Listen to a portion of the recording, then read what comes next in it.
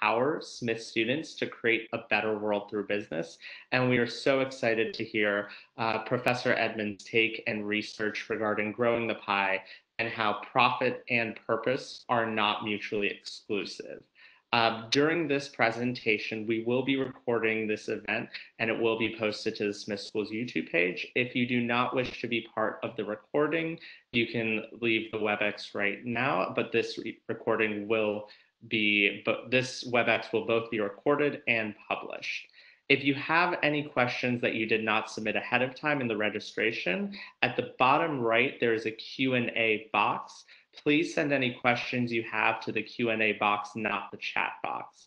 I will now pass it over to Russ Wormers, the Bank of America Professor of Finance and Director for the Center for Financial Policy. Take it away, Russ. Thanks, Nima, and thanks to the CSVC, Center for Social Value Creation at the Smith School of Business for co-hosting. We're thrilled. Great to have this new alliance. I'm Russ Wormers. I am Director of the Center for Financial Policy, another center of excellence, thank you, Nima, at the University of Maryland Smith School of Business. Our mission at the CFP is to both broadcast out. We have a deep Rolodex of regulators, academics, and professionals in the industry. So our role, the way I see our role in the Smith School and in the broader Washington, D.C. area is to broadcast out our research and our thoughts to the community and also to listen to the community about the things that they think need to be studied, about the thoughts that they have about research of ours and our affiliated academics and other people that we invite to conferences and seminars. So being in the DC area, I think, is really a natural for our center, and we have done, I think, a pretty good job of taking advantage of it. Today is no exception. We have been able to recruit or twist arms of Professor Alex Edmans, who is a young superstar professor of finance. He told me earlier or on the last call that he's not as young as he used to be. I guess that's a tautology, but I don't believe it. You know, he seems to be as young as he used to be. I don't know what he does, but he is a very, don't let his looks and his youth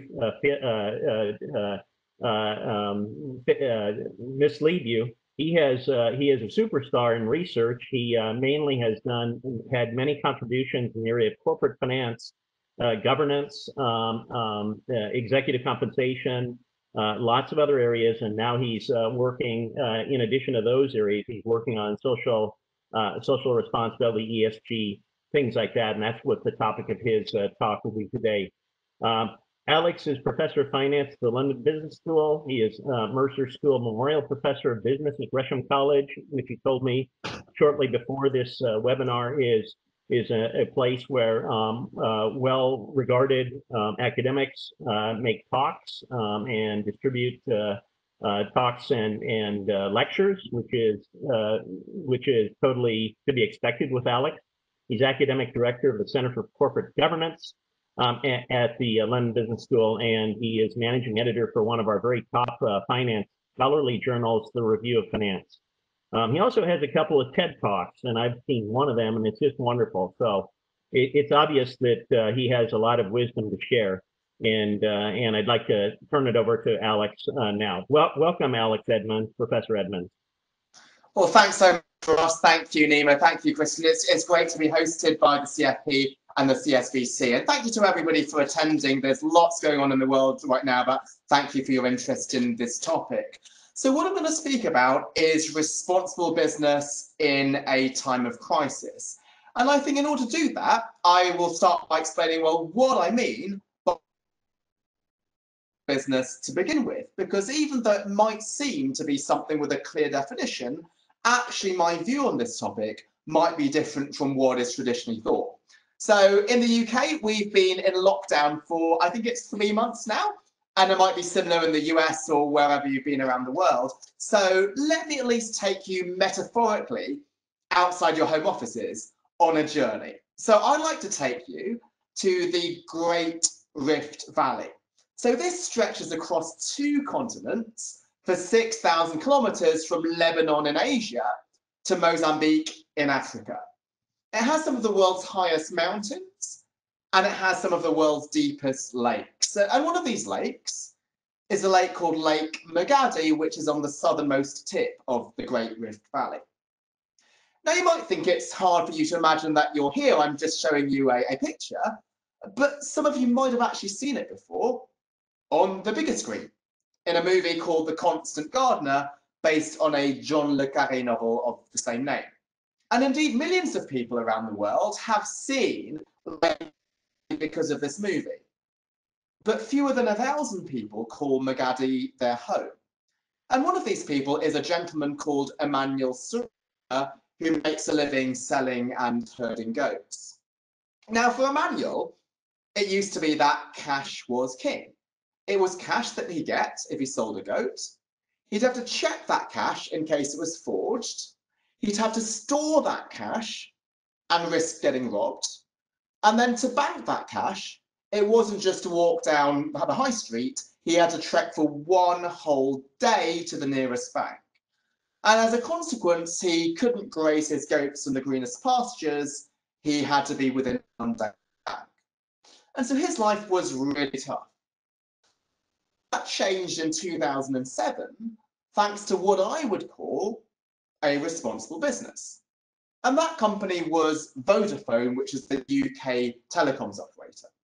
So, as some of you might know, Vodafone launched M-Pesa, which is a mobile money service in Kenya. So let me take a short while to explain what mobile money is, because some of us think it's mobile banking. Well, I have a Bank of America account, and I can operate it on my phone rather than go down the high street.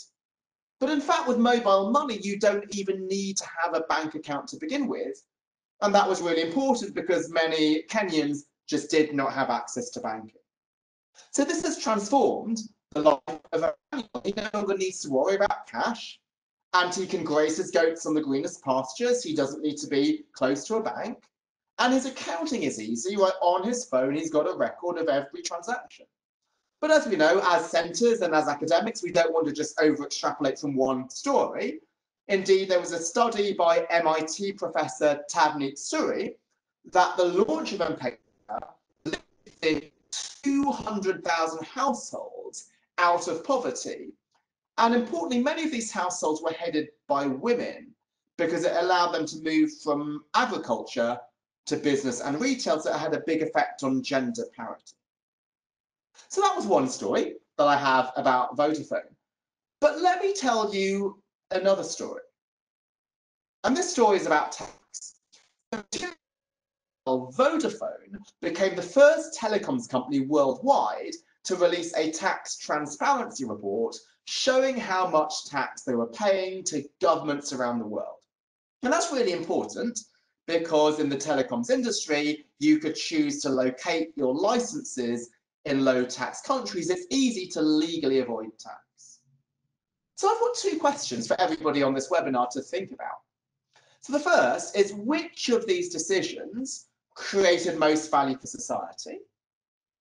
And the second is, which of these decisions, if they hadn't been taken, would have led to the most public outrage or worsened Vodafone's corporate social responsibility rating or reputation? Now, I'm not going to poll anybody because I'm pretty sure that everybody would agree with the answer. So which decision created most value? It was the first one. By launching M-Pesa, 200,000 households got lifted out of poverty in Kenya. But what would have been the media backlash if Vodafone hadn't launched M-Pesa? It would have been nothing. But you don't get into trouble for not innovating, right? The media wouldn't give you a backlash because they wouldn't have even that it was possible to have this crazy idea of banking without a bank. But what would be the media backlash for not being transparent about tax? Well, that's massive. And in fact, 2 years previously, Vodafone did suffer that backlash. So in 2010, UK Uncut, which is a UK citizens group, reported that Vodafone had legally, although not morally, avoided £6 billion of tax. And it was just a coincidence that at the same time, the Chancellor, George Osborne, unveiled £6 billion of spending cuts. So you can imagine the headlines, like you, the taxpayer, is suffering austerity because of this greedy, irresponsible company avoiding tax. And we know what the outcome of this story is, right? It's some customer boycotts. And so that was extremely damaging to Vodafone's reputation. So this is why my view of responsible business differs from maybe many traditional views. So most people responsibility as the second question, right? We do no harm. Like Google's motto was do no evil for many, many years. We don't mistreat our workers. We don't cheat on tax. We don't price gouge customers. We don't pollute the environment. And don't get me wrong, all of those things are important, but you didn't need to give up your time to come on this webinar to hear that. Like most people know that responsible business is about do no harm. But what I want to do is to give a different shift in thinking, is to elevate the idea of responsible business. It's not only about do no harm, it's about actively doing good through innovation and excellence, something like M-Pesa. And so that goes to the framework that I introduced in the book that was mentioned, which is I view the value that a company creates as being given by a pie. And that pie can be given either to investors in the form of profits or society in the form of value. So this is wages to workers or great products to customers or taxes to the government. And the traditional view is that responsibility is about splitting the pie fair. So we want to here. And so that's more equitable, it's seen as fair. And again, don't get me wrong, like fairness is important. But I would say that the view of responsibility as being about splitting the pie is limited for at least two reasons. So the first reason is that it's bad for the company, it reduces profits. And so if that's the case, then CEOs won't want to voluntarily put it into practice. For example, in the US, last August, 181 CEOs signed that Business Roundtable statement saying that they were going to serve wider society. But many of them have been accused of not putting it into practice. And you can see why, because if serving society means increasing the orange and reducing the blue, then many people won't voluntarily do it. And the second reason why the splitting the pie is not the best view of responsibility is that it's bad for investors. Now, many people might say, I don't care, right? Because we often like to portray investors as nameless, faceless capitalists. They are them and society is us. So if we can take from them and give to us, that's better for society. But that's not right, because investors are not them. They are us. They include parents saving for their children's education. They include pension funds saving for retirement. They include insurance companies funding their future claims. So any repurposing of business needs to take investors seriously. It can't simply be taken away from them. So that's why my view of responsible business is about growing the pie. So we absolutely do want to increase the orange, but we do this not by giving them more of what's already there, by splitting the pie like this, but through innovation and excellence, actively creating value. For example, with Vodafone, they launched M-Pesa genuinely to serve a social need, not to make money, but ultimately they were able to benefit and monetize it as a byproduct. So that's why my view of responsible business, I called it pie economics. Now you could love or you could hate that phrase, but regardless of whether you like or dislike it, let me explain what I mean by it. It seeks to create profits only through creating value for society. So let me pick apart this definition. Right, those last four words should be uncontroversial. Responsibility is about creating value for society. But the important thing here is they create profits through creating value for society. So we do this not just through corporate philanthropy and donations, but by solving social problems in profitable ways, because investors are important. And the second thing is the word only. right? Because one way to create profits is through extracting from society. So Martin Shkreli of Turing Pharmaceuticals bought drugs, hiked the prices by 55 times, made profits, but extracting from society. But this only means that you're creating profits as a byproduct of solving social problems, for example, manufacturing products that genuinely address consumer needs or providing employees with a healthy and enriching workplace. Now, at this point, you might think, well, everything Alex says sounds great, but it's just too good to be true. Right? Where is the evidence? Yes, it would be great if companies that treated their workers better or served society magically became more profitable in the bottom line, but that just seems like a fairy tale. So this is indeed why what Russ and I and many other academics do is to try to look at some rigorous research around this. And I think it's particularly important to be skeptical because of this concern of confirmation bias. So that's the idea that people accept evidence if it confirms what we would like to be true. So we've seen this in the pandemic. So people who would like to support the lockdown would show some studies showing that if we didn't have the lockdown, more people would die. And others who don't want the lockdown will just find some evidence in the other direction. And I think this is a particular issue with responsible business because we would like it to be the case that ethical companies do better. So we might latch on to any evidence that suggests that, even though it's not rigorous. And the talk that Russ kindly mentioned, it's called What to Trust in a Post-Truth World, about how we need to be really rigorous and discerning about evidence rather than just immediately accepting what sounds good. And I'm not going to go into that today because it's available if people want to take a look, but instead, let me just have one slide explaining why this is serious for the topic of the day, which is responsibility. So I'm taking Forbes, which is a really reliable source. It quoted a study saying that companies that excel in sustainability outperform their peers. So sustainable companies perform better. Nothing wrong with that paragraph. But here's the concern, it's the next paragraph. That is the premise of a new report, and it is an accurate one, judging by many conversations with those interested in better business and a sustainable future. So how does the journalist judge whether the report is accurate? Not by scrutinizing its scientific methodology or its rigor, but just by asking people who believe in responsible business, do you think it's true? And obviously they will say yes. So this is where we want to be a bit careful. So I wanted to look at this myself. Are companies that serve society, do they actually do better in terms of the bottom line?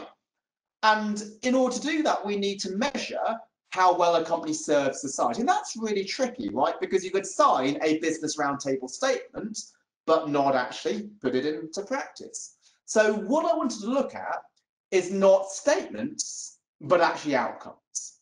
So I chose to look at employee satisfaction, so how well a company treats its workers. And why did I choose to look at that? Right, because you might think the environment matters or maybe tax matters, but I chose to look at workers because I had a very good data source available, and that's the 100 best companies to work for in America. So why is that list so good? It's for two reasons. So first is that it was available from 1984, so I had tons of data. Now, ESG is a pretty new phenomenon, and so some data sets have only been around for 5 or 10 years. Now, if I found a relationship for the last 5 or 10 years, you could be concerned that the last 5 to 10 years have been an economic upswing. So maybe only a relationship matters in the up times. Maybe now, when budgets are tight, we should forget about responsibility and save money. But in the period I studied from 1984 to 2011, it included the financial crisis, included the bursting of the internet bubble, so it made sure that what I found was not specific to economic upswings. The second reason why this was a good measure is it was very thorough, so it didn't just look at quantitative factors like pay and benefits, factors like trust in management, pride in your job, and camaraderie with your colleagues. So I wanted to look at, well, are companies that are in this list, do they actually beat their peers, or are they just fluffy companies that are distracted from the bottom line and just too much caring about their workers? Now, that's the difficult thing to do, because if you found a relationship, how do we know that it's employee satisfaction? For example, Google is in this list. Google's done really well, but it could just be that the tech industry has done well. It might just not be due to employee satisfaction. So for every company in this list, I had to control for what industry you're in. And there's also research showing that companies that are small, companies that have low valuation ratios, and companies with good recent performance, they typically beat the market. So I needed to make sure that this wasn't just firm characteristics which were driving it. And how did I do that? I used the work of Russ. So he has the benchmarks for size, book to market, and momentum. And so I compared it to the very benchmarks that I took from Russ's website. He generously shared that data so that other researchers like me could do this in order to control for those other factors. And I did other tests to make sure, is it correlation or causation? Is it employee satisfaction that leads to better financial performance? Or is it once the company's doing well, then it can start spending on its employees? So rather than going through all those gory details, let me just give the punchline for practitioners, which is that the 100 best companies to work for in America delivered stock returns that beat their peers by 2.3 to 3.8% per year over a 28-year period. So that's 89 to 184% cumulative. And so that's serious business, right? Treating your employees well is not just fluffy, it's correlated with long-term shareholder returns. So I'm now going to do just 3 quick sections as to what it means for practitioners, and then open it up to questions. So the first is, what does it mean for companies and what does it mean for investors? So for companies, I think what this highlights is that the social value that a company creates is a CEO level issue. So I haven't used the word CSR much in this talk. And why is that? It's because corporate social responsibility often has the connotation of being a non-core activity buried in a CSR department. Whereas what this suggests is that this is something which is a CEO level issue. It is linked to a company's long-term performance. So often when I speak at conferences to practitioners, people introduce me as a professor of finance, and the audience does a double take. They think they've misheard, because often the finance department of a company is the enemy of purpose-driven initiatives, thinking that it's a waste of money. But what the evidence suggests is that actually some purpose-driven initiatives are supportive of long-term performance rather than just being a cost center. And then second, in terms of investors, well, when I went to my first conference on responsible investing, when I was a first-year assistant professor at Wharton 13 years ago, so I'm not as young as Russ was kindly suggesting, the investors at this conference were not the mainstream investors like the BlackRocks, who are now taking responsibility seriously. They were socially responsible investors. So their goal was not just to make financial returns, but to achieve other objectives such as climate change. But nowadays, what's interesting is that even mainstream investors care about these responsible factors. So it could be that you're an investor and your only goal is to make as much money as possible. That is a laudable goal, right? As a pension fund, you need to do that for your beneficiaries. But even so, you should still take these social factors into account. They are not non-financial issues that are fluffy.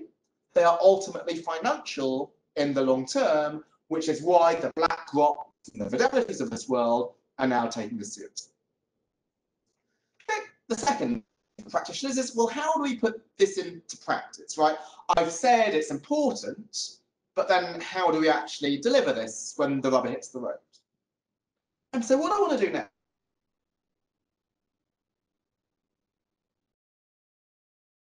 in the room, which is how to make decisions if shareholder value is no longer the only goal. Right, because we know how to make decisions when we're maximizing shareholder value. So finance professors like Russ and I have taught this for many, many decades, right? We calculate the net present value of a project. If it's positive, we take it. If it's negative, we don't.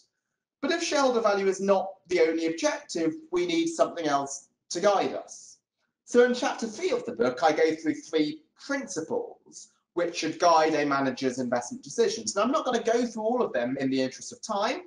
I'm only going to go through the 3rd, which I'm calling the principle of materiality. So to explain this, let me first explain what I mean by purpose, because that's been a subtext to my talk, but I've never formally defined it. Right, often the word purposeful is assumed to mean altruistic, right? A purposeful company is one that serves society.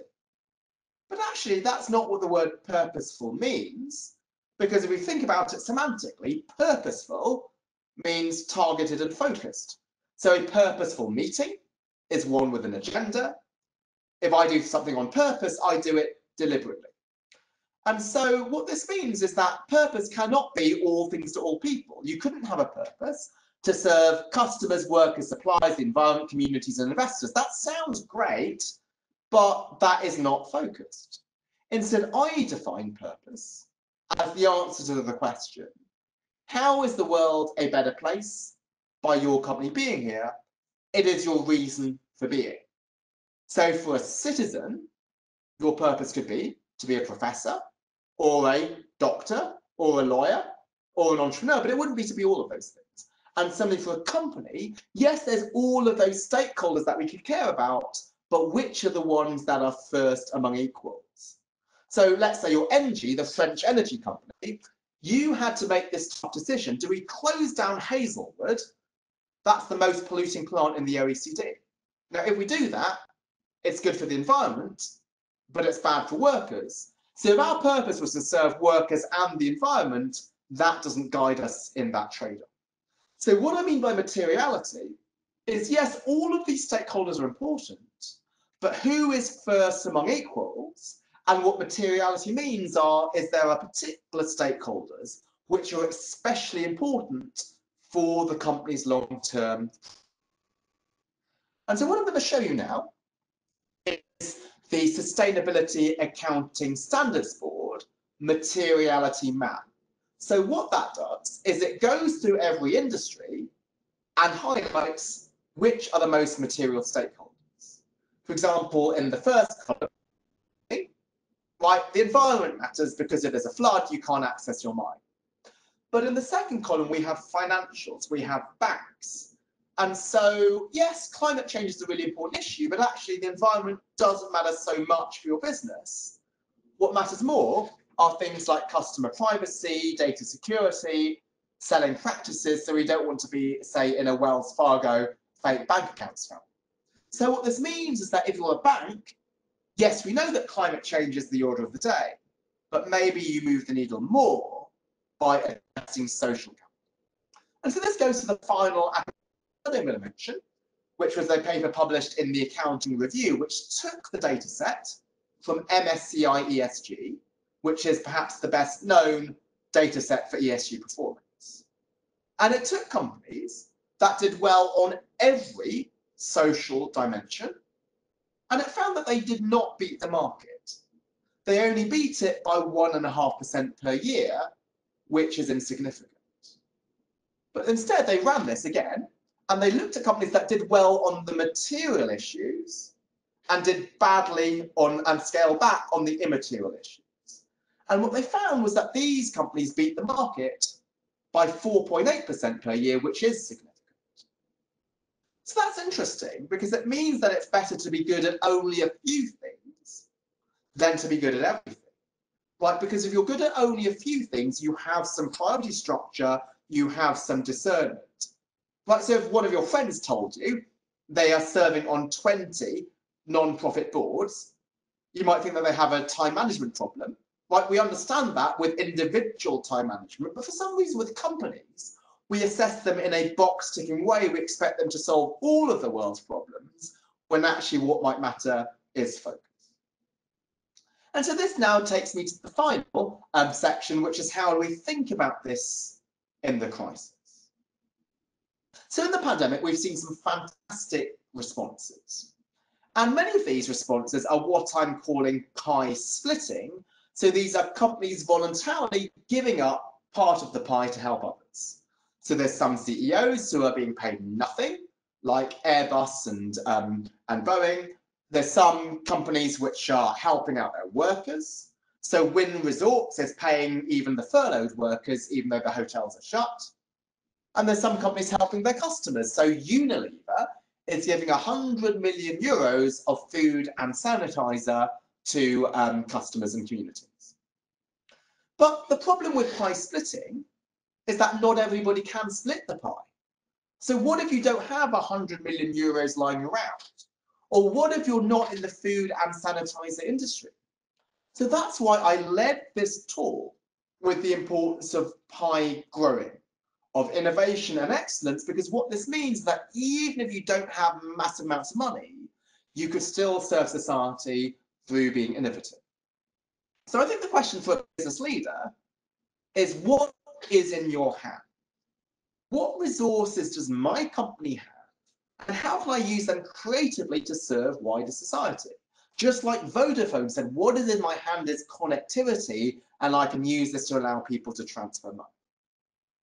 And so let's apply this to the crisis. So let's say you are Chelsea Football Club, right? You don't have anything clearly beneficial for the crisis. Football tickets don't seem to be useful. But what is in your hand is a hotel, and they're allowing doctors and nurses to stay in that hotel after a day fighting on the front line in a hospital. And we've seen other types of pivots, such as Ford using its airbag material for masks, or perfume companies using their expertise with alcohol to instead make some sanitizer. So the second is large companies that are hit by the crisis. So if you're Qantas Airways, you would love to keep paying your workers who are furloughed, but you just can't do that. That's just not commercially realistic because your revenues have been slashed. But what is in their hand is a business relationship, and that's with a company called Woolworths, which is a grocery store. So historically, if you went to Woolworths and you bought your groceries, you could get some air miles. But they've leveraged that relationship to be something different, which is that if you're a furloughed worker from Qantas, you're being redeployed to Woolworths, and so you're keeping your job. And finally, what if you're a small company? You don't have any money that you can give. So let me give you an example of a small company that I am a customer of. It's called Barry's Boot Camp. It's a brutal gym. So in London, David Beckham goes to this. It was started in California. Indeed, those of you who live in DC, there's one in DuPont Circle. So obviously all of the gyms are closed, but what they are doing is they're offering free online training sessions, which is really important because many people are self-isolating at home. Well, you might think, well, that's not that innovative, right? A fitness company offering fitness classes, albeit online. But here's the great thing. What happens if you're a desk worker of the gym? You work at the reception. How can you help out in the crisis? Well, what it turns out is some of those desk workers are actors as their main job, but because acting is a volatile career, they take this desk job to provide some stable income. Now, if you are an actor, what is in your hand is you're really funny. Well, how can that help in the crisis? Well, we've got a lot of working parents with their children at home because the schools are closed. And so what Barry's Bootcamp is offering is to provide online Zoom storytelling sessions for children to take the load off their parents, maybe during a difficult webinar or conference call that they have. So this might seem a small thing, but what I think is great about it is just think broadly, what is in our hand and how can we use this to serve one? Crisis has obviously been massively devastating. If there is a silver lining, it's about we rethink responsibility from throwing money at a problem, from splitting the pie more fairly, to being innovative and using what is in our hand to serve wider society. So I'm going to open up for questions shortly, but as was kindly mentioned, I just wrote a book about this called Grow the Pie, How Great Companies Deliver Both Purpose and Profit. And what led me to write this is we often think that responsibility is at the expense of profit. And so this leads to many business leaders being quite skeptical about it and thinking, well, we're going to do this to the minimum possible. But what I wanted to show is that even for hard-headed businessmen and businesswomen who understand the importance of being commercial, that is not inconsistent with also being purposeful. And there's a lot of great academic evidence on this, but often academic research is written for other academics to be published in academic journals to sit in some library somewhere. So what I wanted to do was to take that rigorous research and to translate it into simple language for a general audience. And also on the book's website, there's been many things that obviously happened after I finished it, like the pandemic, and I'm trying to write a few blogs to make the concepts applicable for the more recent events. Massive thank you to everybody for their attention. I see that there's already some questions which have come across in the Q&A, and I'll just hand back to Russ to coordinate that. Oh, thank you very much, Alex. That was terrific, Professor Edmans. That was terrific and excellent in every way. Now, one of the questions that's come through is how are we sure that we're not seeing reverse causality? I hate to hit you with this identification question that I'm sure you have dealt with about 200 times every week through your executive editorship of the Review of Finance. But how are we sure that Jeff Bezos is not just being nice and playing nice and doing things for society, because he's been lucky enough to participate in a boom in his business? I think that's a great question, and you're absolutely right to be stringent and discerning about it. So there's two reasons for why I might not have causality. So what I'm claiming is that employee satisfaction leads to better firm performance, but there's two concerns. One's reverse causality, and the other's omitted variable. So let me go through these in turn. So reverse causality is that it's firm performance that affects employee satisfaction. And so that's why I look at stock returns rather than profits, because if I look at profits, it could be in either direction. But the thing about stock returns is that's the change in the stock price from this year to next year. So let's say there was reverse causality and the company was already profitable, and that's why it's able to spend more on its employees. Well, if it's already profitable, its stock price would already be high, and therefore you shouldn't expect it to outperform going forwards, because the stock price already takes current profitability into account. And we do recognise that the stock market is slow to react, so maybe there's a bit of momentum, but that's why the value of Russ's benchmarks, which control for momentum, are helpful. So even if you're worried that maybe profitability has not been fully incorporated, I can control for that by looking at momentum. But I think the second problem is even more of a concern, which is omitted variables. Maybe there's a third factor that causes both. So let's say you've got a great CEO. She both makes her workers happy because she's inspirational, and she improves performance because she's a great CEO. So it's management quality, not employee satisfaction, which causes the better performance. So how I try to address this is with a second test, which I didn't mention in my talk, which looks at future earnings surprises of a company. So every 3 months in the US, companies announce their quarterly earnings. Before they do that, equity analysts like Goldman Sachs and Morgan Stanley predict what the earnings will be. And when they do that, they will often take management quality into account because they spend a lot of their time speaking to management. So if indeed management quality was high, right, then that should already be in the earnings forecasts. But what I find is that the earnings announcements are systematically higher than what the equity analysts were forecasting, which suggests it was something over and above what was in the forecast, and over and above something like management quality, which they claim to take into account. Nima, I'll hand the microphone to you if you want to ask a question that has come in prior to the talk. Definitely. So there have been questions regarding ESG metrics and ratings that are provided from outside industries, whether it's MSCI, the organization Hydrus that Russ is working with is starting their own. There have been a few other organizations with social responsible investing and ESG metrics. You utilize the data since 1984 that has been available. However, moving forward, how would you compare the new data that is available for future studies, and how do they compare to one another? Thanks. I think one of the big sort of development areas in ESG is the proliferation of now lots of great data out there. So there are ESG measures for particular stakeholders, and there's also aggregate ratings like the MSCI one that I mentioned. Now, the big concern about this is these ratings tend to be pretty inconsistent. So if you take two bond ratings from Standard & Poor's and Moody's, the correlation is about 0.99.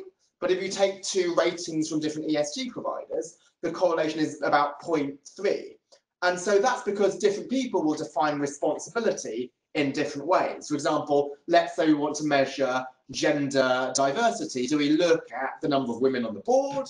Do we look at the pay gap between women and men and so forth? So that's why there's a lot of inconsistency. So then what does that mean for practitioners? Because some people might think, oh, given there's so much lack of agreement, then we can just, it's not useful to look at any of this measure.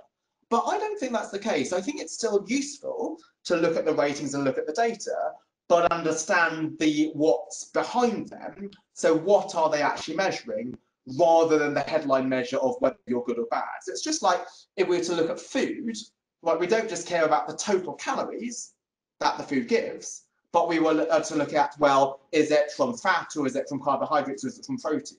Similarly, we look at the ratings overall. We want to see, well, what's behind this? So we want to understand it in the context of the company. And I think that's actually great news for people, because we often think, well, the problem with data is that it's incomparable and we need to understand it and think about the context. But that's great, because if you could just take an off-the-shelf measure and there was a perfect measure of responsibility, we'd all be out of a job, right? Because a computer could do that.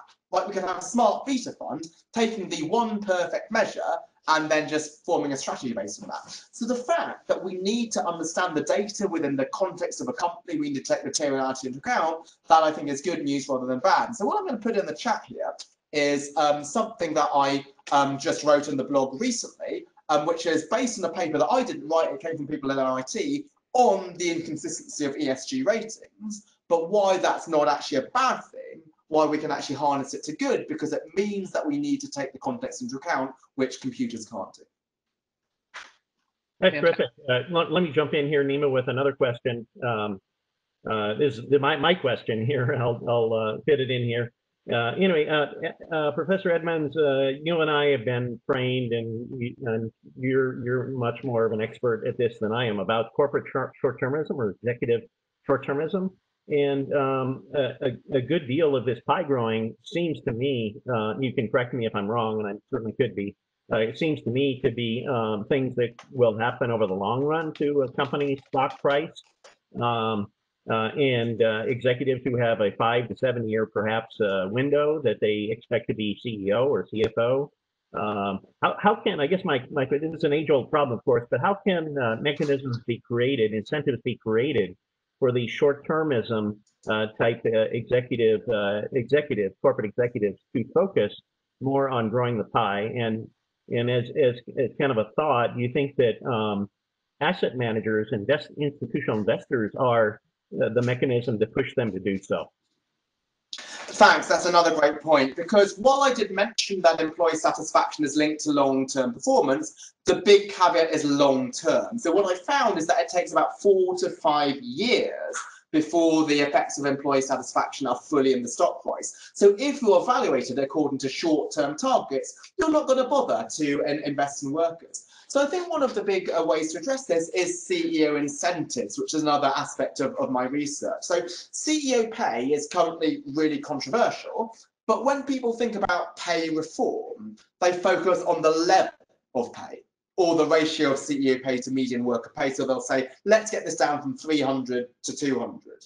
But I think what's even more important is pay. So if the CEO is given equity that she can't sell for 7 years, then this means that she does have an incentive to invest in her own employees and do a lot of these other long-term effects. Whereas if she's given equity that's saleable within 3 years, she might not do that. So I think one of the big things is to try to lengthen the period of equity. And again, what I'm putting here in the chat is on my blog, I took a paper by some other faculty, which looks at a causal link between putting in long-term pay structures and performance. And notice performance here was not only financial performance, but stakeholder performance. What they find is that actually employee well-being goes up. So that suggests that the best way to make employees better is not by cutting the CEO's pay and redistributing it, i.e. splitting the pie, but instead giving the CEO incentives to grow the pie, and that benefits workers. And then to Ross's question, you mentioned, is there a role for asset managers here? Absolutely. So what they looked at was shareholders making proposals in order for the firm to implement longer term pay. So if I go to what's in your hand, pay, you've got to sell a vote. And what I think you should be pushing for is longer term structures, not necessarily focusing only on the quantum or the ratio of pay. Great. Nima, do you have another question before I dig in again? Definitely. So I had a question that was very interesting from the research you presented today. There has been metrics that have come up that companies that are better in ESG or being socially responsible and growing the pie have outperformed other companies during the COVID-19 crisis. However, there's been a debate between correlation and causation of the fact that many of the companies that are weathering the storm of COVID-19 are technology companies, and they would outperform not due to their social responsibility, but due to their business practices. What about your research is you are breaking it down to comparing them to their competitors. And when you did the research regarding employee satisfaction, that 2 to 3% was in comparison to companies of similar sizes in industries.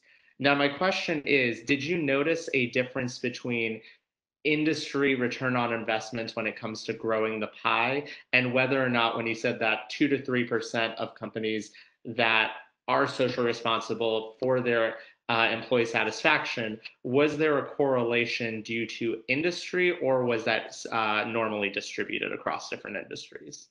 Thank you.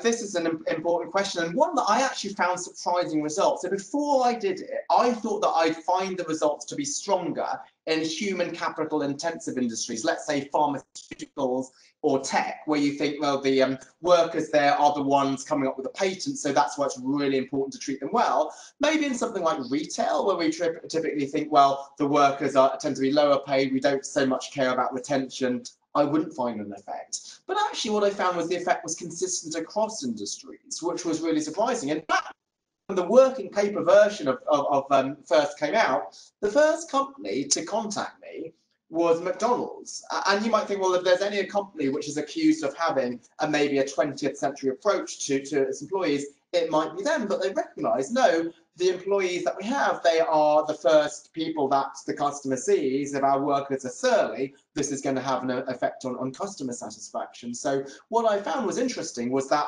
it wasn't something which was only in certain industries and not others. I found it to be quite consistent across the industries.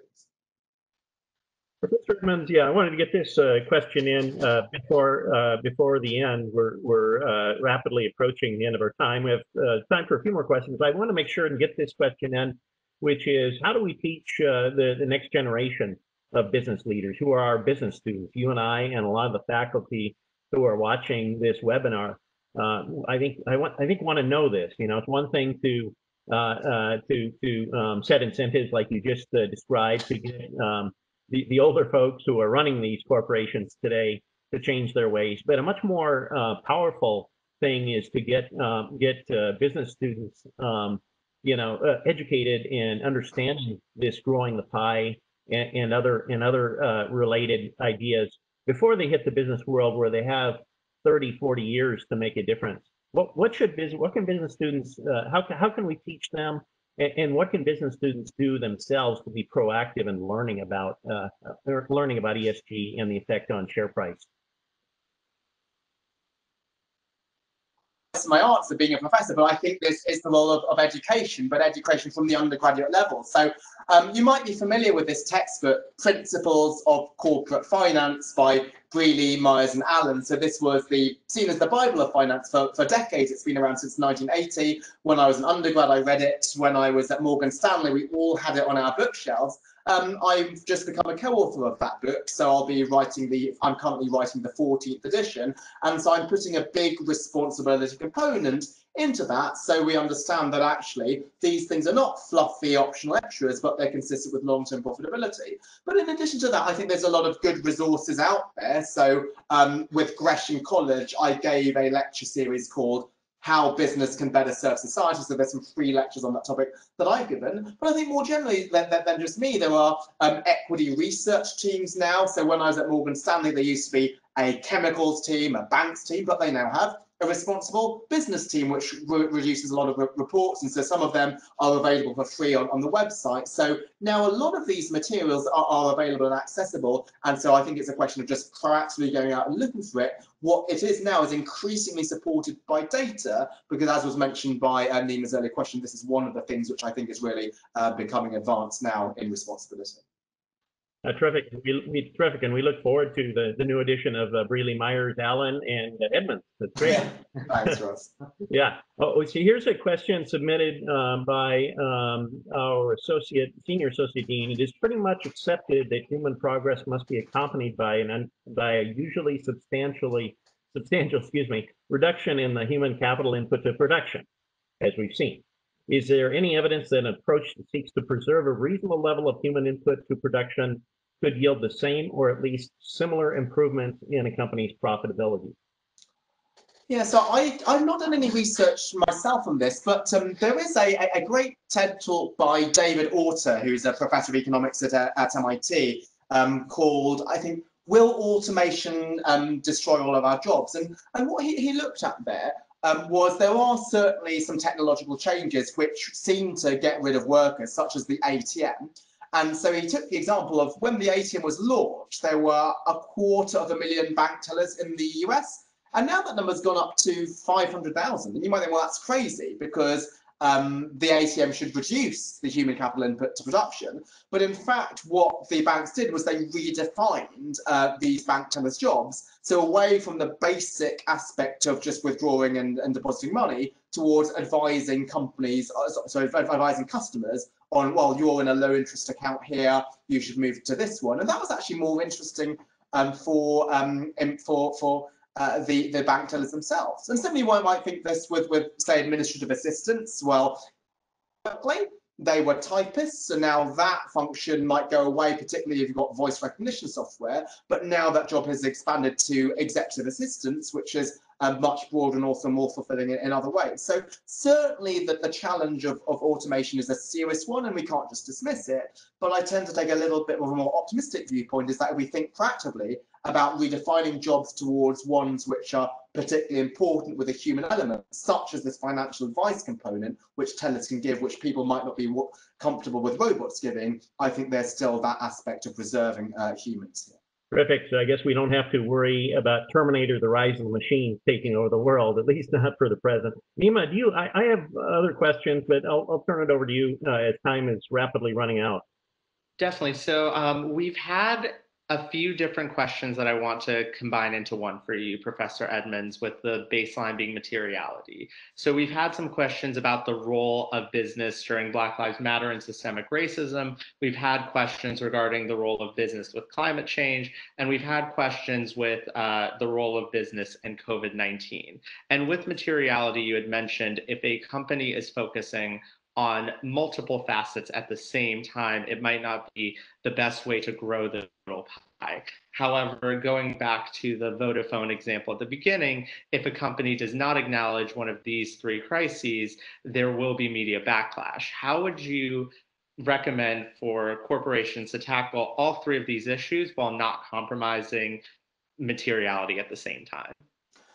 Yeah, so this is a tricky question, an important one. So that there will be some balance here, and so certainly something such as Black Lives Matter and diversity more generally, which goes beyond just race. Companies should, I think, address that to the extent to which they can do so from within. So if this involves making sure that they are promoting people regardless of demographic background, or actually being positively affirmative towards diversity, that matters. If they're also ensuring diversity of thought by creating a culture that encourages dissent, that's also valuable, because that's something which a company affects directly.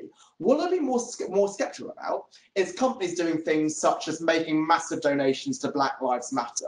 Well, I really think that this movement's a very important one, but I think it's sort of too easy just to write a check. And if instead of doing that donation, they could do two things. Number one, in something which affects a more material stakeholder. So that would be a Vodafone investing in the equivalent of an M-Pesa, which I think is better because it's linked more to the business. Or instead of that, they could pay out higher wages to workers or higher dividends to shareholders and allow the shareholders to go donate to whatever cause they want to.